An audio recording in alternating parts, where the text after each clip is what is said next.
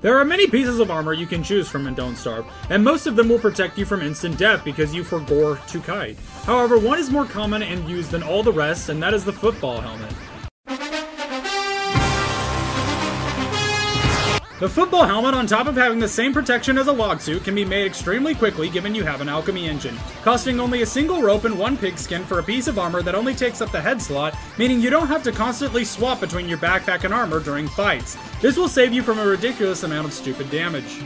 Kissed with coral blue #2 semi-gloss lipstick. Actually, it's coral blue #2. Finding the pig's foreskin, however, can be a hit or miss. Pigs have a 1 in 4 chance of dropping it instead of meat, so if you slaughter an entire village, you're bound to get at least one.